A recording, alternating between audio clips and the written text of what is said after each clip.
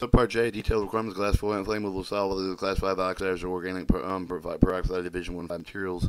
176 400, the source of the division 1 5 of the 4 with the flammable solids with the class 5 oxides or organic peroxide materials. Class 5 flammable solid material of the division 5 2 organic peroxide material that must be kept as clean as possible, clean as soon as responsible, practical with the source of the heat away from the potential source of the Division 5-2 organic peroxide must be stowed away from the living quarters. Except the Division 5-2 organic peroxide material not requiring temperature control must be protected with the source of the heat, including the radiant heat and strong sunlight, and it must be stowed in the cold and when ventilated area. No Division 1-5 class 5 with oxides or organic peroxide material that have been transported by the vessel may be stowed in the same hole with the compartment with readily combustible material and combustible liquid in the textile production of the finely divided in substance such as the organic powder.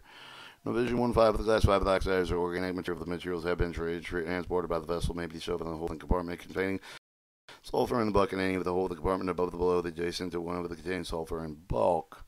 176 405 storage of the charcoal. Before storing charcoal, Division 4-2 flammable subsolid with the UN 1361 NA 1361 UN 1361 vessel for the transportation hold of the compartment, which for the stove must be swept any clean air impracticable the residual any of the form of the cargo, including especially for the petroleum product, vegetable, animal, integrated, so if all removed. Charcoal packed in the bag that offered to the transportation board vessels in quantity 220 40 pounds must be loaded in the bag of the horizontally stacked with the space with efficiency of the air circulation.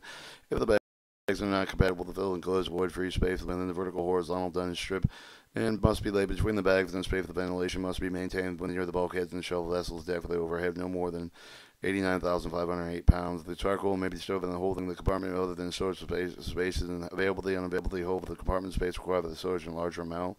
The arrangement of the stove of the ventilation must be adjusted to ensure the efficient visiting effect. Any loose material of the bag with the broken during the loading of the remove the broken bag with the repack with the closure prepared with the prepared bags restowed.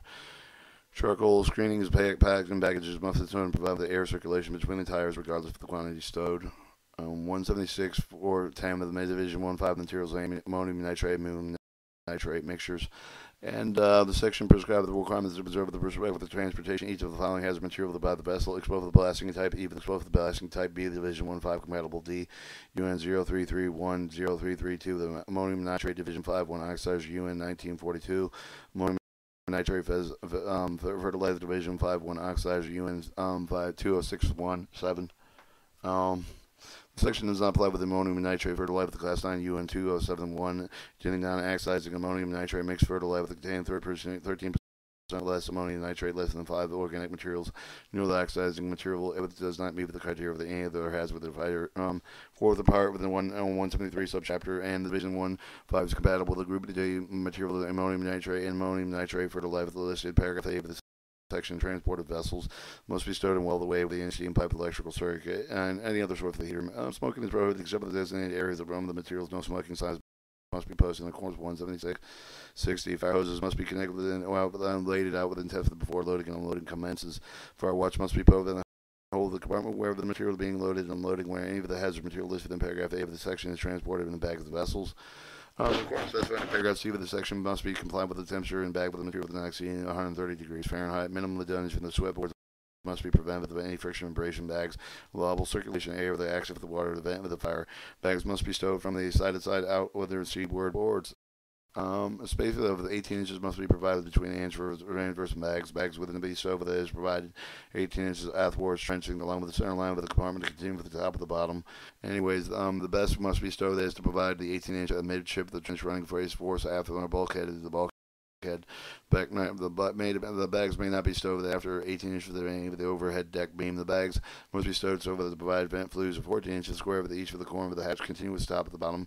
Trenching must be accomplished alternating with the direction of the bags and interior bulkheading of the bags must be blocked with the brace necessary to prevent shifting of the bag of the cargo adjacent to the trench area.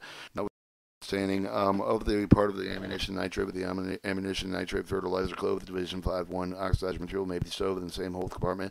Magazine freight contained with the class 1 material explosive except with the contained chlorates according to the separation requirements. 176 144 of this part applying the explosive blasting type B, explosive blasting type E, Division 1-5 compatible group D.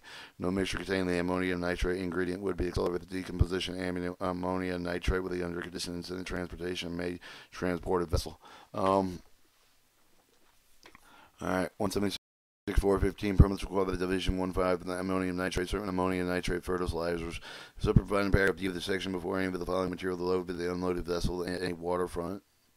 Facility owner and operator must obtain the written permission of the captain of the port, ammonium nitrate UN 1942 with the ammonium nitrate fertilizer containing more than 70% of the ammonium nitrate Division 1-5 compatible group D with the material of the package in paper bag with a burlap bag, non-rigid combustible packaging, any rigid packing of combustible inside packaging, any other ammonium nitrate fertilizer net list not listed in 176.410 AB.